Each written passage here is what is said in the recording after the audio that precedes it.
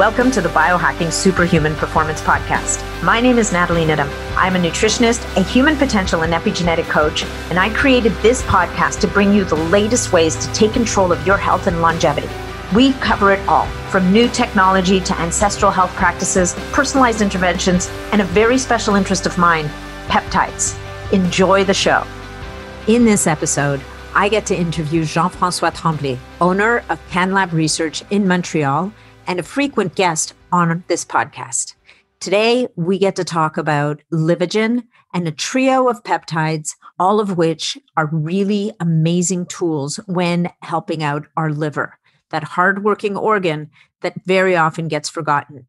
Livogen is a bioregulator peptide, whereas the other three peptides, which CanLab actually combine into one vial, are peptides that have been shown in research to be helpful in dealing with fatty liver disease, the non-alcoholic kind. So fatty liver disease not coming from alcoholism, but from obesity or excess sugar consumption, basically more of a metabolic type of dysfunction.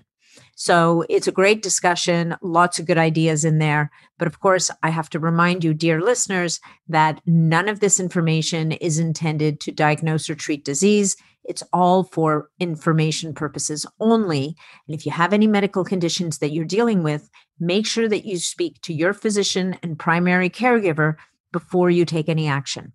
In the second part of the podcast, we have a discussion about the quality of peptides, how to assess where your peptides might be coming from. And we talk also about some of the metrics used in assessing what's in that vial. What's that little white, tiny little itty bitty bit of white powder that's in the vial?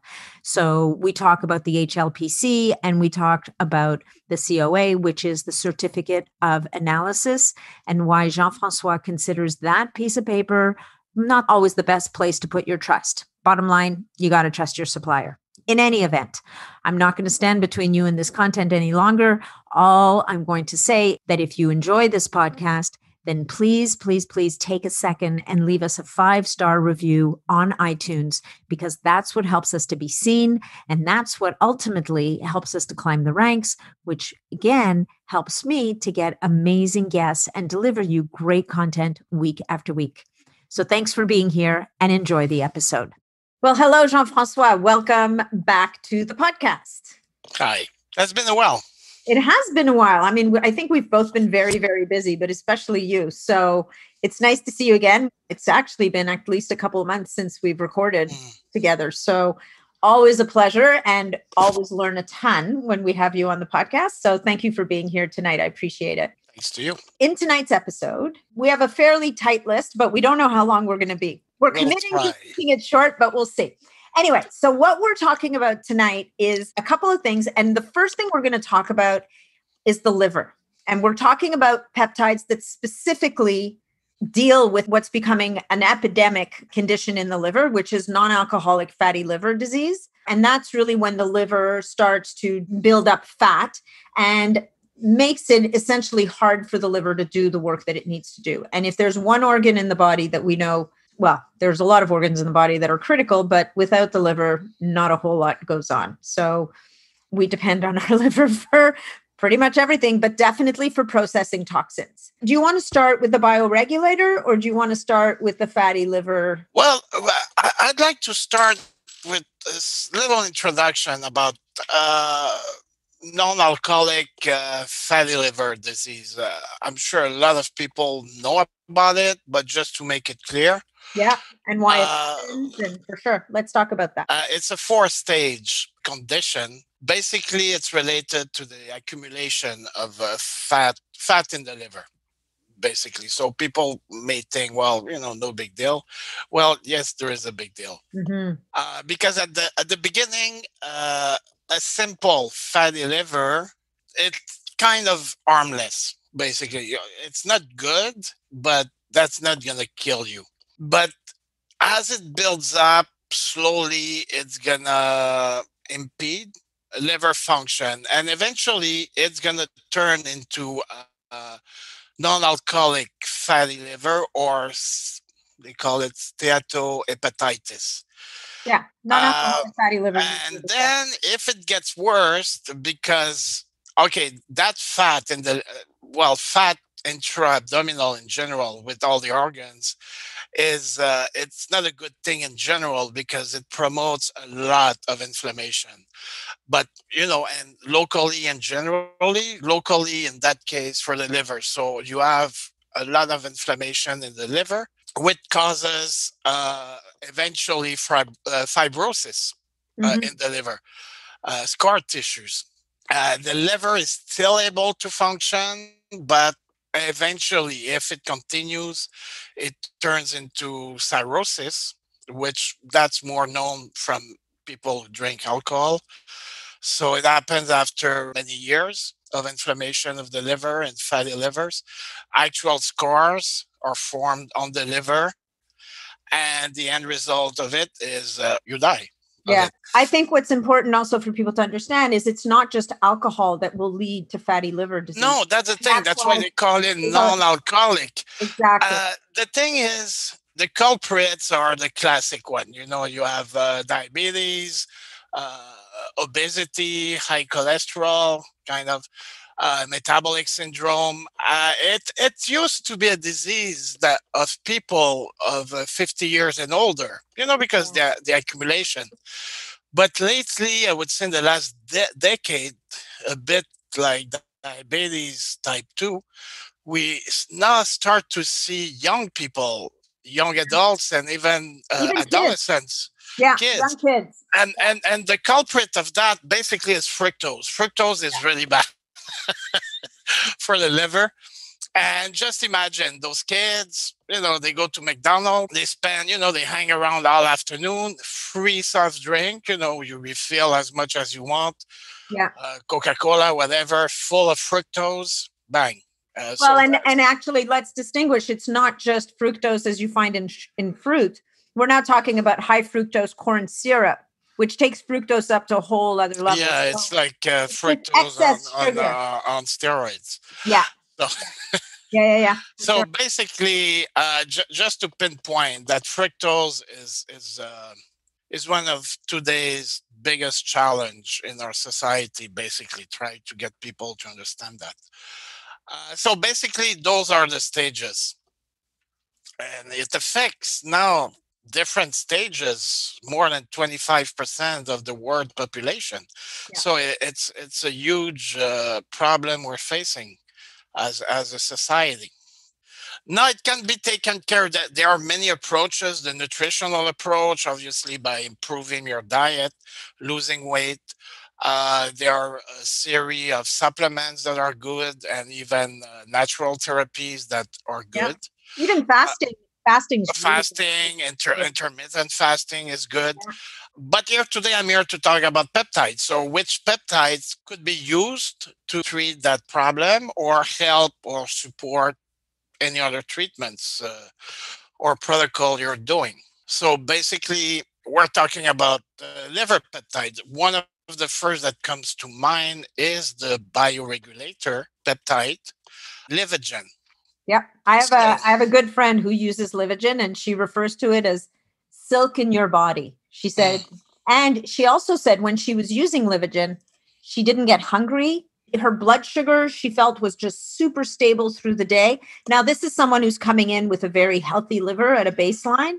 For her, she may have felt the effects a bit more than someone who's coming mm. in with a liver that's not quite as balanced. But definitely, I think what people can expect from Livogen over time is that it would be, I don't know, I call it like a bit of a tonic for the liver almost. Back at in university in biochemistry, I had a professor. He was kind of one of the international specialists on liver biochemical processes, and he used to say to us, he says, if I ask a question, or if anybody asks you a question about any biochemical pathways, where does it happen, and you don't know, Liver. just say it happens in the liver. 90% of the time you'll be right. So Nice.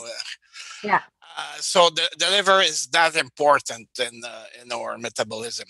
absolutely. Uh, So back to Livogen. So should people be using Livogen as so the bioregulators, typically we talk about doing depending on your age and stage, you might do 1 or 2 or maybe 3 cycles a year, you know. Yeah, and I talked about that before. Those are preventive protocols, Exactly. Yeah. which usually call for twice a year, a basic dosage that is pretty much the same for all of them, that a lot of people know already. Now, if you want to use it to treat a condition related to that organ, we look at for a short period of time, you're looking at higher dosage Yeah. for a bit longer period of time. And I would say actually the length, like any therapy, any peptide you're going to use, because we see those questions pop out many All the times. time. Yeah. How long do I need to use the peptide? Well, basically, it's a therapy, so you use it until the condition is healed. Or in your words, the famous Jean-Francois quote, until you get better.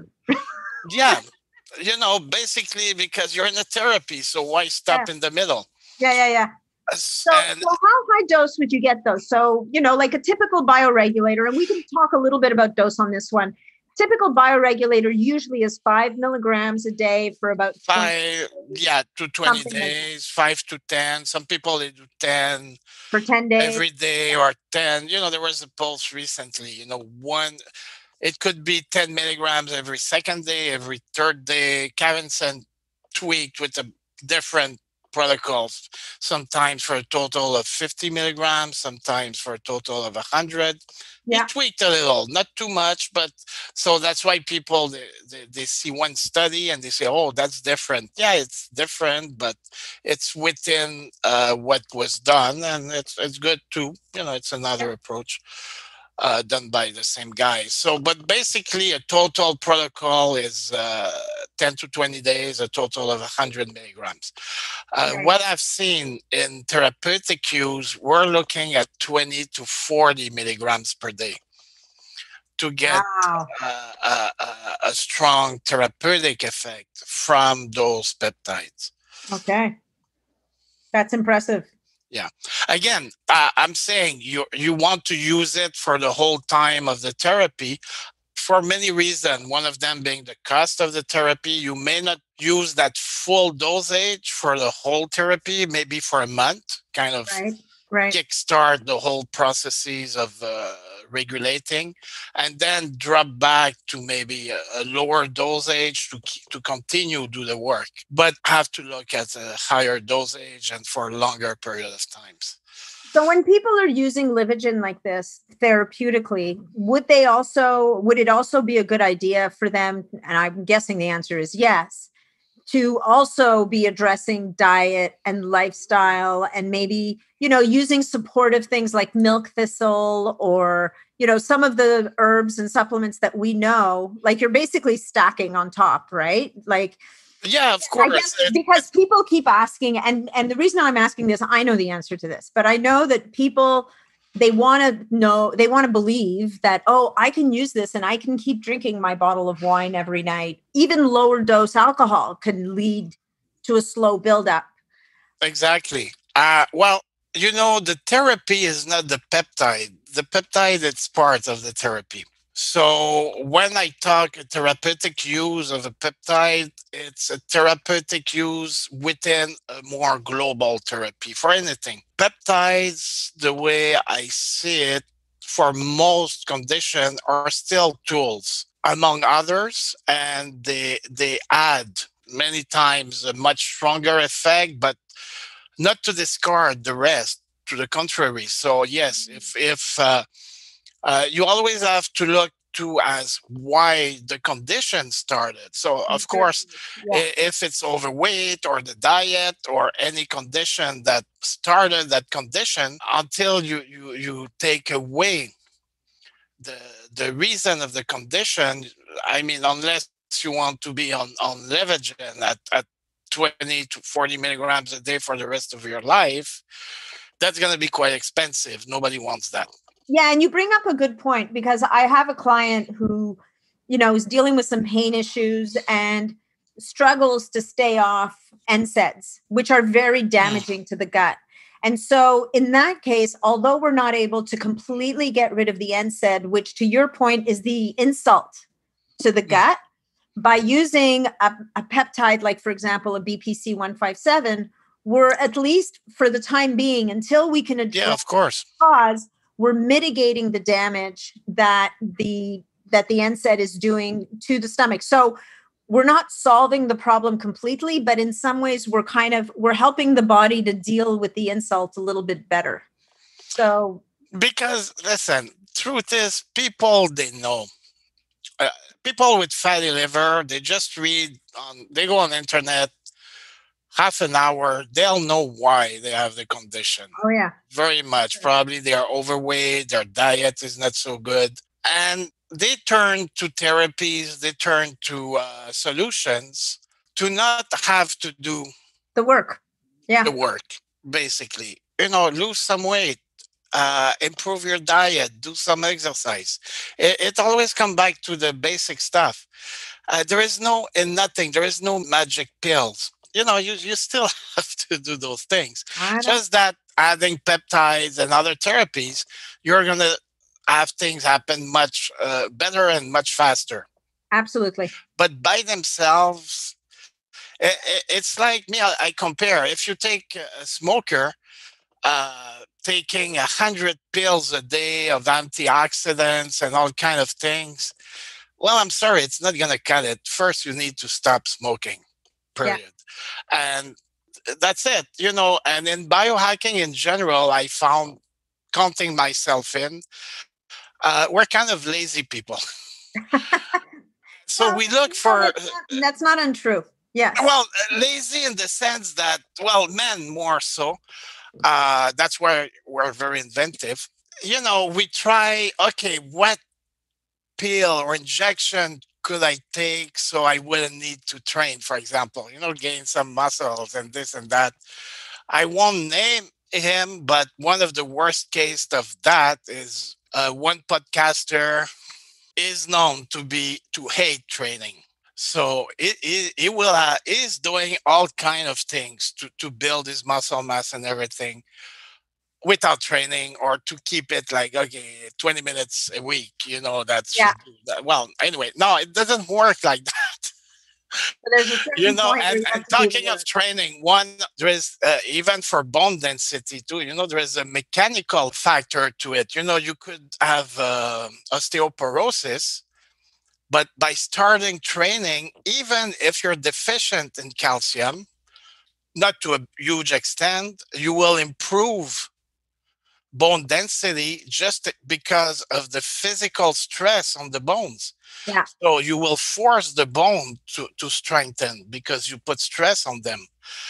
And there is no other way. You need to do something to apply that physical stress on the bone. Same thing with muscles.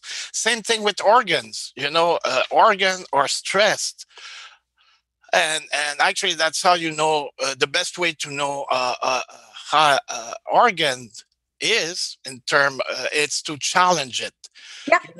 You can take your blood glucose in the morning and it would be perfect, but then you could do a challenging test of your pancreas where you take that classic test. You take 70 grams of Of sugar, glucose and sugar. then Yeah. look at how your pancreas respond. And even if your morning fasting glucose is good, you can find out that your pancreas is not responding well at all. Yeah. So you really know the state of an organ once you stressed it and you see how it responds. It's a whole thing, basically.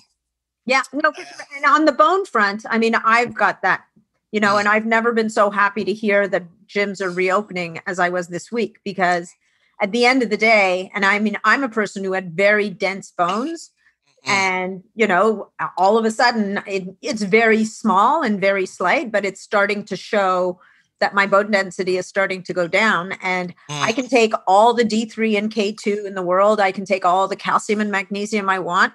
There is nothing that's going to give, and it's about sending your body the signal. Exactly. And when it And comes then to all those things you're going to do around that will support it. So it's going to happen faster and better. yeah, That's So Exactly. anyway, that's a little parenthesis. So when you have a situation like fatty liver, Yeah. yeah, you're going to take the peptides. You're going to do part of the more global therapy with a diet, some supplements that are really good for that too. It's going to make everything happen faster. But you need to attend that. Why did you get the fatty liver to begin with, and fix that? Absolutely.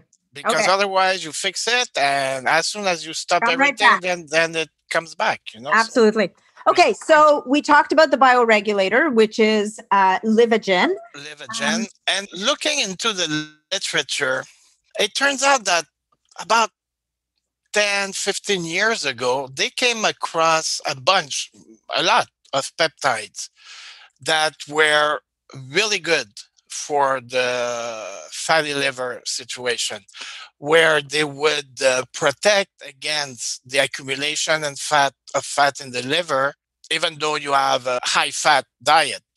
Okay. Or if you have the fatty liver, it helps to clean, so to say, the liver.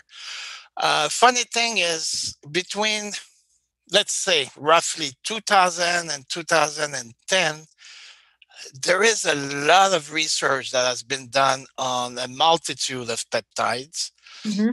and they all went under the radar because back then there was no interest in peptides. So some research group somewhere, they looked into it. They say, "Oh, look, it does this. Wow, it's nice." They published, and that was it. Nobody showed interest. So I kind of dig some of them, and I came with three of them actually that seemed the most promising Yeah. in terms of therapies. They don't have names. So we're back to alphabet soup here. Yeah, it's the letter code, like Yeah. G is for glutamine, so it's a GPATAFLR. That one it's a plant extract, actually. It's naturally synthesized in plants. And then there are two other peptides, the LRP and the LQP. Yeah. They exist naturally in the wheat bran. And those two, Really? it's interesting because the researcher, knowing that wheat bran was actually good for fatty liver, they say, okay, let's look in what's in there that makes Hmm. it so good for the liver. And they isolated those two peptides, studied them separately, and they found, oh yeah, it is working. So in the studies that they did, how long did they use the peptides for? I Is would there need a sense? to go back to those studies. I actually have them in front of me now.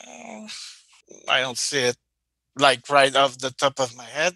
Okay. But what I see, it does work. And funny part, the three of them, they were given to mice in their drinking water. So they So work. it's orally bioavailable. To what percentage, I don't know. I would still promote them to be injected for the simple reason that, like BPC 157, yes, it's orally active, but you lose a lot in the process. Right. If you inject, you get 100%. Again, usually peptide therapy, it's not the cheapest thing to do. So you want to get the most out of them. So I strongly would suggest to take them injected. Okay. That's why, too, like for the first one, the long one, GPETAFLR, the human dosage would be about 6 milligrams a day to have Okay. the So that's not therapeutic effect. small. So probably injected 2 milligrams would do. Okay. That's what All I right. would figure. Yeah. And the other ones, actually, I didn't do the calculation because they talk about percentage.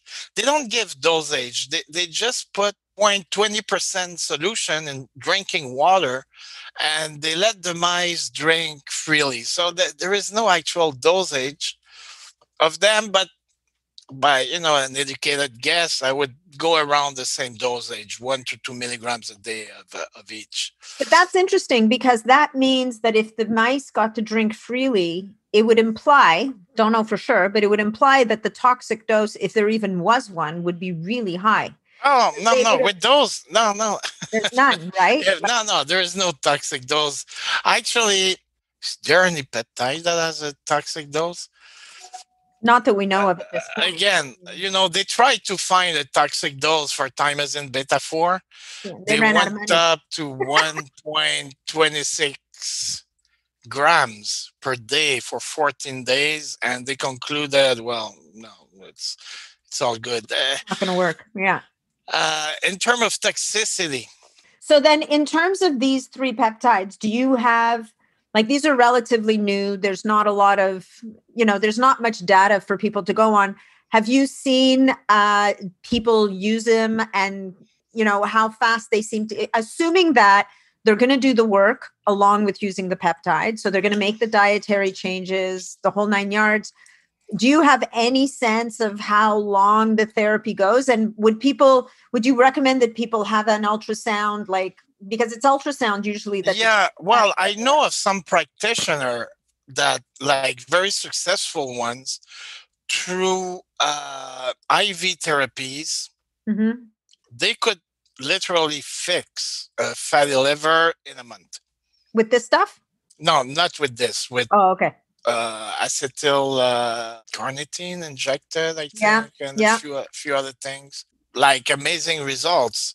So it can be fixed pretty fast, actually. Mm-hmm. So I would see peptides working in that range of things. Well, maybe 1 to 3 months, something like that. Yeah, I would. Yeah, to be realistic, 1 to 3 months, correcting diet and along a few other things. Yeah. That's amazing. That's pretty awesome. Well, that's about those three. They're very specific for the liver, actually. But one of them, the LRP, looking to, there is a couple of studies that has been done. It's funny, and it's Carl Lanore who pointed that out in one of his podcasts, where small peptides like this one, 3, 4, 2 amino acids are the most powerful. Yeah. not powerful, but they have different effects in the body everywhere. Yeah, the pleiotropic effects. How they exactly, and it turns out that the LRP, I think, or the other one, I don't remember, actually has very good effects on the brain too, and probably really good effects other places in the body, but nobody looked for it. But I wouldn't be surprised, because those little three, four, like GHK peptides, they have effects everywhere.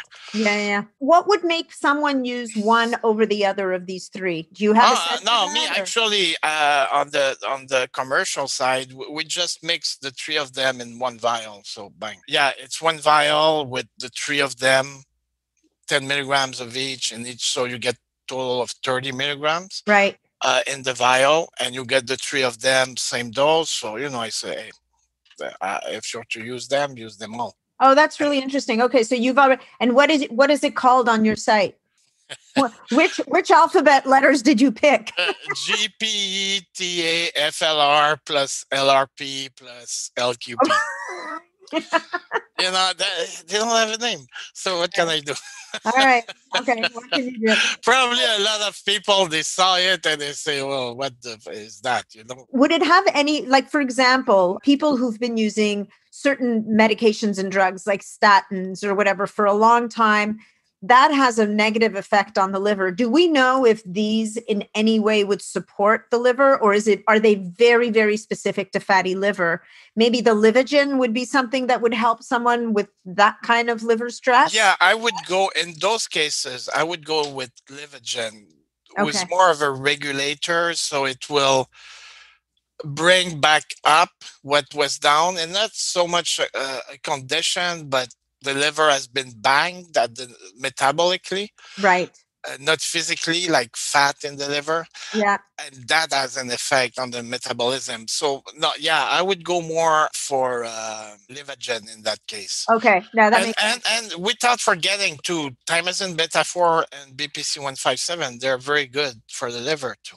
Absolutely. And those aren't even 2 or 3 amino acids long, Yeah. but they have such broad ranging, like the kidneys, the liver, like so many, or the heart, everything. Internal organs, they're good for everything. So yeah.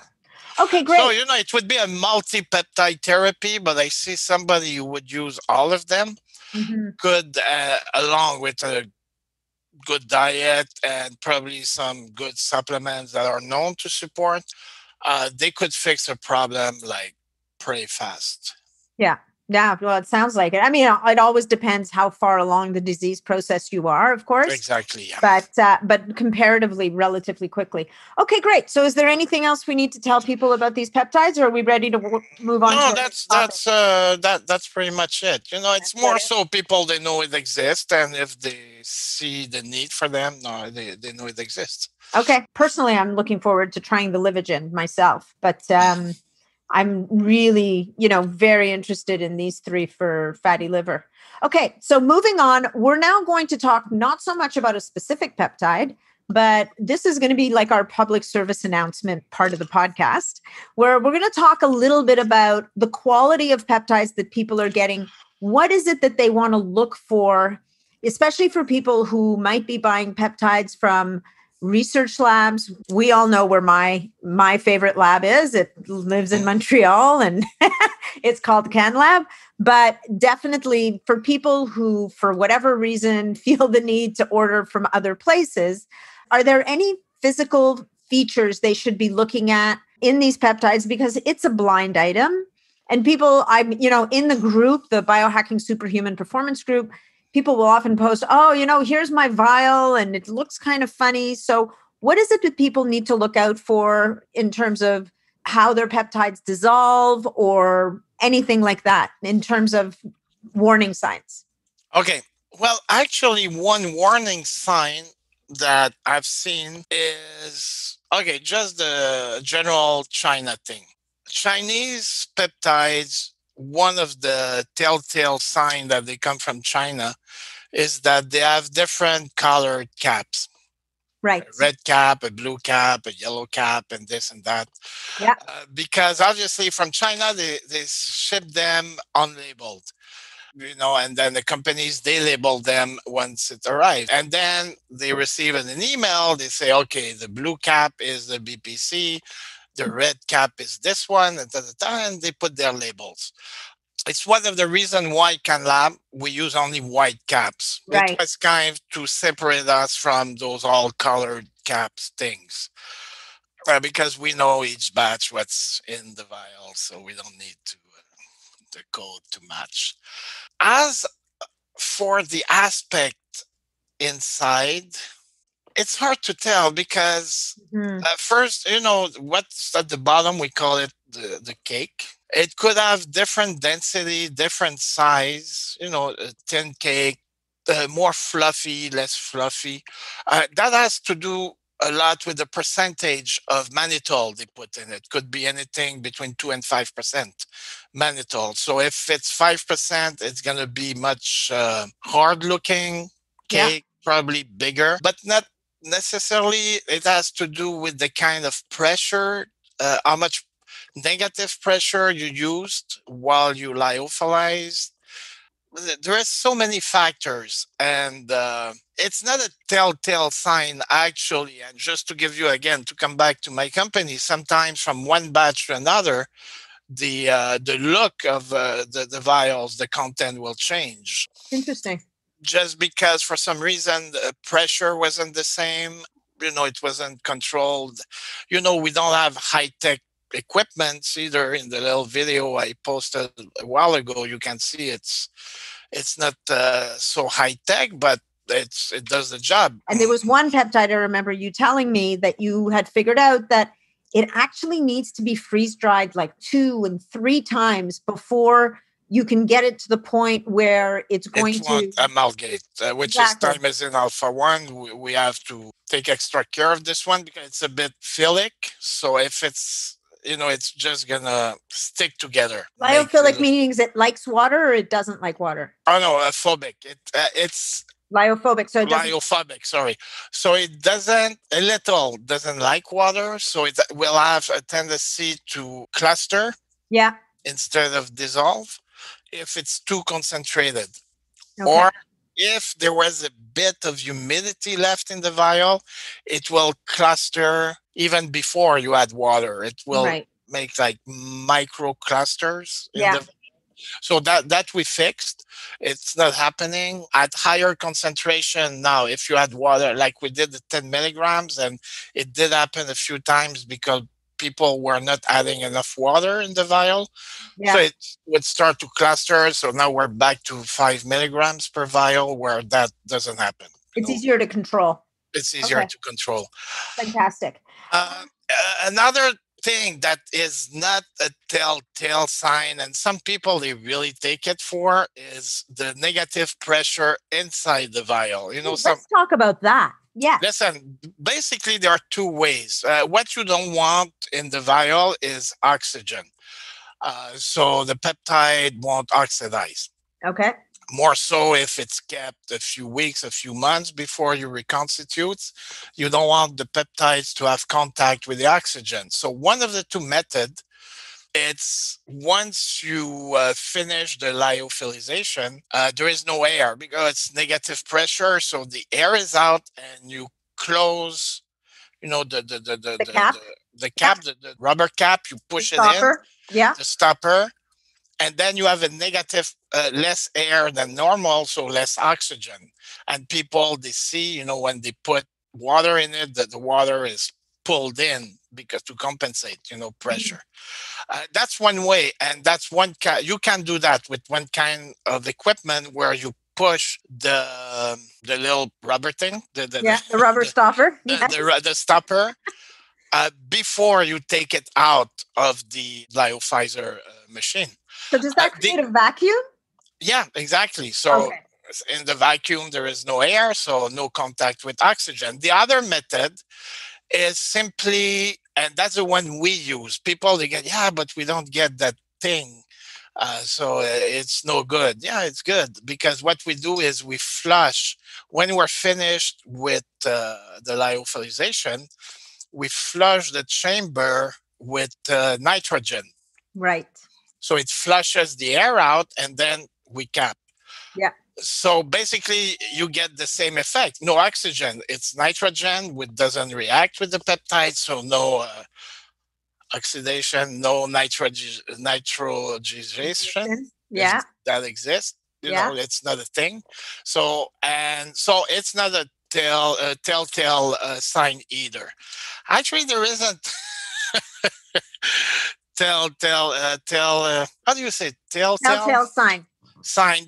There isn't. By the look of it, I think it would be a mistake by looking at the cake of things to judge a peptide. I saw those pictures in your group, and to me, it's They look either it's fine. all broke up. If it's shaken a big during transport, it's going to break up. The cake, it's going to move inside. It doesn't affect nothing, Okay. Well, that's good to basically. know. That's good to know. I mean, people don't know, right? Yeah, no, exactly. And sometimes, they imagine, oh, that no, you cannot tell anything about the quality. You can tell about the production, what kind of equipments may have been used, if it's very, very consistent in size and everything. That means it's like they always do the lyophilization exactly the same time with the same equipment. They have kind of A process. set things that Yeah. will give always the same end results.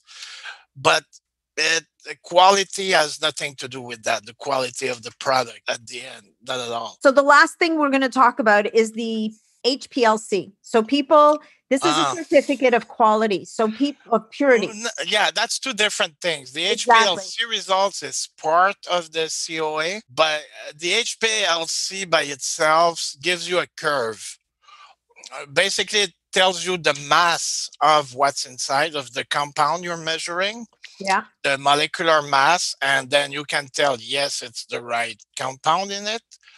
And if you have a control or a series of control where, let's say you have 1 milligram per ml, then 2 milligram per ml, 3 milligram per ml, and then you always test the same quantity, you take the same quantity fraction of liquid, then you will have the same peak at the Yeah. same mass, but the more it's going to be concentrated, the higher the peak will be. So if you have something to compare to, then yes, you can find out how much is in the vial. So how much of a given compound is in the Yeah, vial? and that's why a lot of companies, they charge you a lot the first time if you want to know quantities, Mm-hmm. because first they have to determine those standard results. Okay, at 1, 2, 3, 4, 5 milligrams per ml, so on. So to make a chart to compare, now when they take the vial you give them, they can tell you, okay, the height of the curve correspond to this concentration, so we know how much there is in the vial. So that's one aspect of it. The other aspect, the mass itself and the area under the curve Mm-hmm. gives you the percentage of that peptide. It's easy because if you have an impurity, you're going to have a second peak for that impurity. So each peak is a different compound, right? Exactly. Okay. Well, yes and no, What do you mean? Yes, because you no. can have different peaks For for the the same same peptide? compound, Yeah. but you see it because if it's ionized, but you see it on the peak, you have, let's say, mass 100 Yeah. plus 1, then you're going to have a second peak who is twice, exactly twice the mass, because it's double ionized. So when it hits the plate that measure, not the mass, where it falls on the plates, where because it's heavier, it's going to fall much lower. So Right. it's going to give the impression that it's much heavier. But no, it's not. It is because of the ions, but it is the same compounds. It's not that easy to read, but with time, No. you No, get no, to it sounds understand. like it. So if you have like a peak of 100, I just want to simplify this for people. So if you had a peak of 100 and a peak of 200, then would you assume that the 100 and the 200 are the same If compound? because it's going to tell you the ionization of the compound. So if the first one it says 100 plus 1, and the second one it tells you 200 plus 2, then Yeah. yes, it is the same compound. But if the second one, but then if you have a third one at 28 and a fourth one at 32, then these are, we can assume, other They're fragments not of the peptide you peptide. want Yeah. exactly, or something floating around. So those are your impurity, and the total area under all the curves Yeah. comes to 100. So you look at the area under the curve of the main Yeah. product, which hopefully is your peptide. So it may come up to 99.2. So bang. And if you do the area under the curves of all the smallest one, it's gonna complete up to 100. Right. So basically, and a COA, certificate of analysis, Mm-hmm. what it adds up to, that it doesn't add up any information at all. It adds up, it's a certification. So a chemist signed, and basically chemists are part of the chemist orders. Yeah. So basically he puts his name, he put literally his career on the line, like a doctor, Right. that he certifies that's the results he got, and Right. signs and stamp it. So that's the certificate of analysis. It's the same HPLC curve, Yeah. but confirmed and signed by a chemist that is part of an order that is allowed to Right. sign for that. So basically, he's just confirming those results, but he's not saying what the results are. So ultimately, Exactly. You still, well, you have to understand what that HPLC is saying. yeah, you can. It's going to tell you the percentage. It's going to give you some data. It could Yeah. simplify, add a page where it says, okay, the main peptide we're Yeah. looking for, it's going to put it in more layman terms Yeah. if he wants to. So, for the common people, they can see, okay, that's what we got. Yeah. But it won't add up to the actual information. It's just a bit of interpretation and confirmed by signing and putting the seal. So that's what it does. And again, we have been providing HPLC. We could provide COA, but the point is, I don't trust the COA from any companies. So you do your own Because testing? it's so easy to falsify. You go on that paint application, and you can change the numbers whatever and say, look, this is, or and nobody will verify that. Actually, I'm surprised that nobody well, I know there is a couple of group of people that started to do that, and it's a good thing.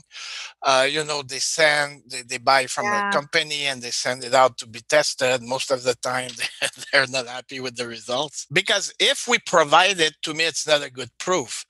It's like McDonald's telling you, hey, our burgers are good, or it's 100% meat. Nobody believes that. But you understand, it's like, no, Yeah. if you really really really want to be sure, you need to go third party. Yes. So basically, at one point, and what's happening right now, a small group of people, they chip in and they say, okay, we're going to test that, send it to an independent lab and get a third party thing, and bang, they get it. And then it's And completely impartial. It's not from the company themselves. where they have no clue where it's coming from. They don't know. They just do their thing. They're Yep. Yep. non-biased at all. Hmm. And that's it. And that's why, if you want HPLC results, we'll send you HPLC results if it makes you feel better. But again, it's not a guarantee of what's in the vial. Yeah. Basically, you still listen. If you trust the company for their products, an HPLC results, you need to trust that that company will send you untouched results. Again, I won't name any company, but I've seen falsified HPLC results, because if it's not well done, you can tell. You look That it's closely been and say, edited. "Oh, Yeah. it has Yeah. been edited." So it's so easy to do, and it is done. So if people want that as a guarantee that the product, well, it's not.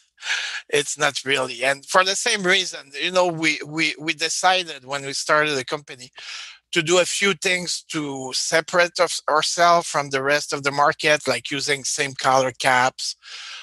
That was the reason. Probably most people they didn't know about that, but that's why we're doing that.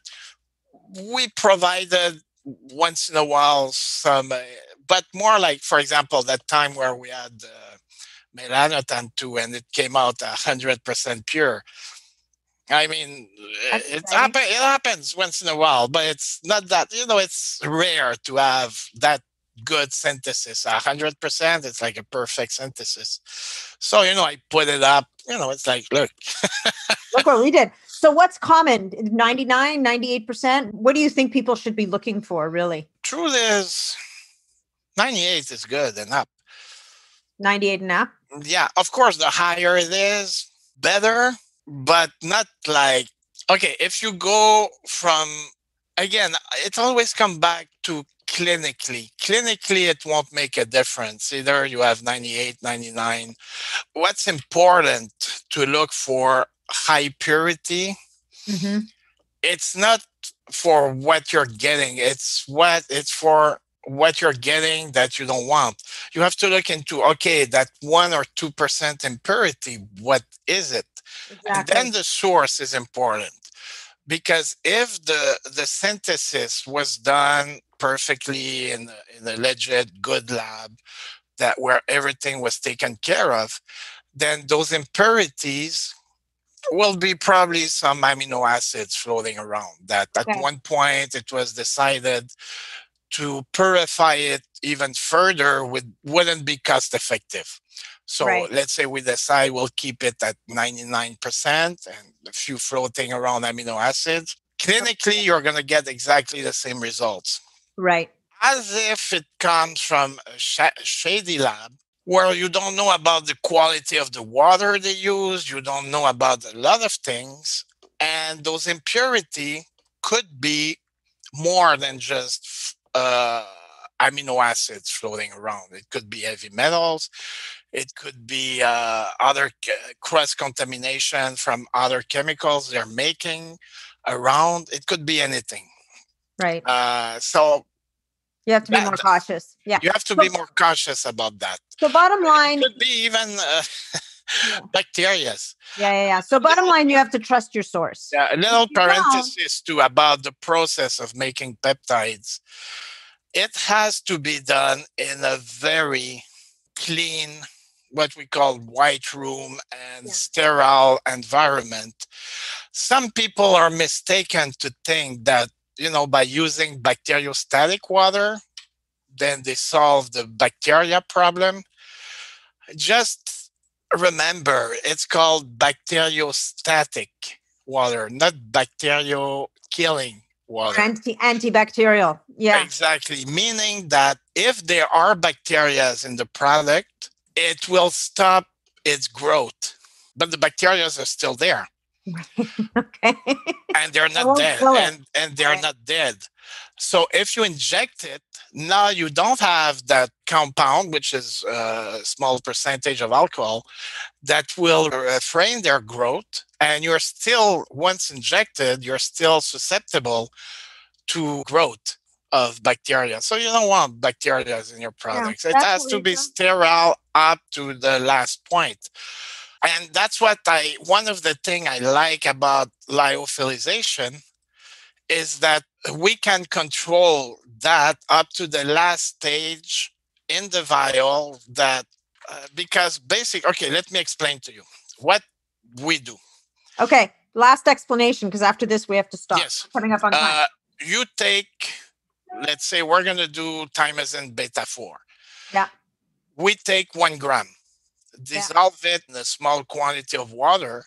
And the last step that is done under a hut with negative, air coming out, blue light, filtration, white room, everything, then that is filtrated through a 22 micron filter, Okay.